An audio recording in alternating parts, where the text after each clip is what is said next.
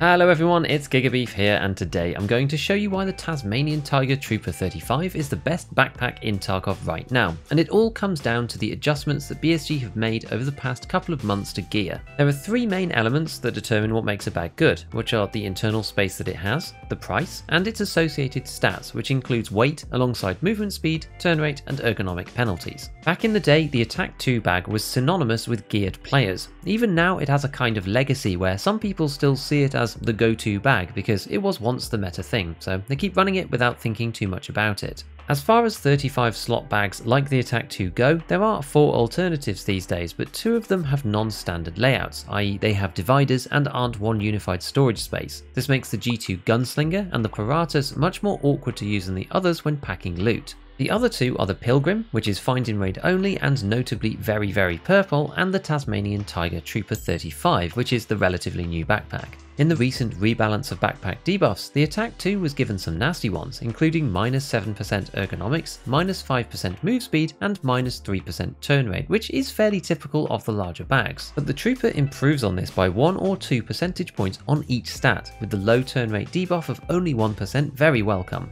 When we take a look at pricing though, this is where the gap really becomes clear. This bag only costs 57k from Ragman, which is incredibly good value. If you look across the broad spectrum of available backpacks and their prices, this one stands out as being more like the pricing for the tier below, i.e. the 30 slotters. What's more, it's readily available at Ragman 3, which with a minimum level of 32 is far easier than 42 for loyalty level 4. It takes 1.2 million experience to get there versus the 2.7 million for max traders, which is 2 and a bit times as much XP. The final piece that really seals the deal came from the recent weight rebalances in April 2023. With the aim to rebalance equipment weights to match their real-life components, a balancing strategy that, to be honest, I'm not a big fan of, but that's for another discussion, many of the extremely heavy bags ended up at around 3 kilograms or so. But the Trooper got brought all the way down to 1 kilo, putting it into the lightest third of all bags in the game, whilst being in the top third for space. This brings us back to the poor Attack 2. Although a historic bag with a legacy in Tarkov, right now it's surpassed in every single way by the Trooper. Price, stats, access, you name it, it's just beaten. I think this probably points to 2 things. A, the Trooper is likely a little cheap for what it does, and B, the Attack 2's barters are too expensive for what it does. As the Ragman 3 barter includes sugar, this unfortunately increases the price fairly dramatically as the wipe progresses, being lifted by the Moonshine craft rather than anything to do with the bag itself. Right now, the Ragman 4 barter with 1 pro kill medallion and 1 gold chain is better, but still 110k, which is about double that of the Trooper 35. Given that it's strictly worse, this doesn't make a great deal of sense. So the Trooper is clearly very good, but are there any alternatives?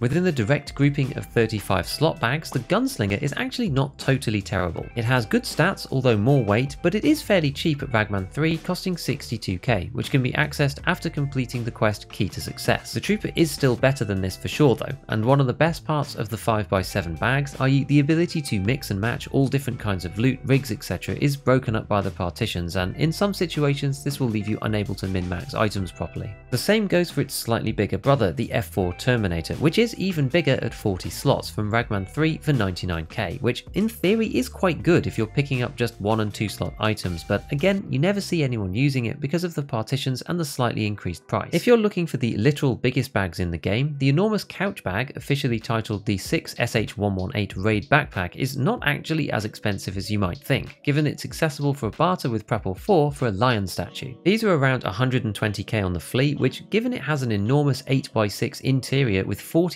slots total is honestly a pretty fair price. The debuffs are relatively high and the weight is not tiny, but if you want storage at all costs then you can't actually get better. There's an even cheaper way to get this too, using 9 USEC dog tags over level 25 after completing Easy Job, which is Prepel's quest to plant a marker in the Lighthouse Road Camp helicopter. The implied cost versus selling the level 25 dog tags to Therapist is 85k, which looks like a steal, but it's not necessarily sustainable as you have to kill the PMCs to get them, and naturally the pricing element of this barter gets worse as you use tags with higher levels than 25. Each progressive level of a PMC dog tag adds 378 rubles to the Therapist purchase price, so as you go higher it gets more expensive and becomes less good value. The second biggest bag in the game, the Blackjack, on the other hand has become insanely expensive due to the price of Kajura. Yes, you can craft this yourself at 8k a go, but you have to keep in mind that you could have sold it on the flea and bought something else, so there's an opportunity cost in there that makes it effectively very pricey. One of the other issues with pretty much all of these big bags is about visibility.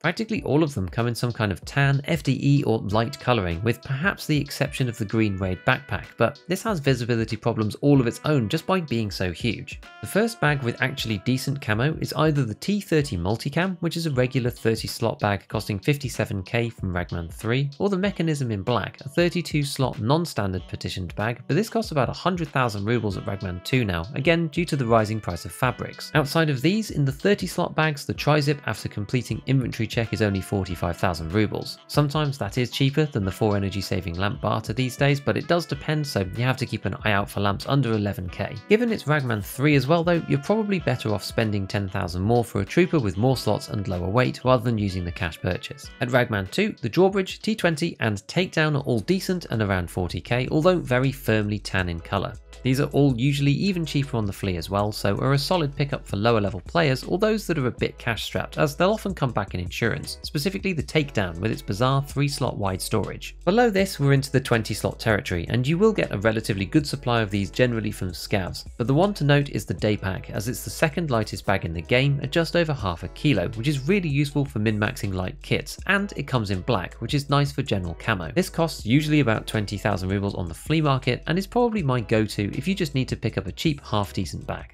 So now go and be free to love the Trooper 35 backpack yourself before it gets nerfed. Otherwise, as usual, a big shout out to all my patrons, hit all the buttons if you enjoyed the video, and as always, have fun in your raids.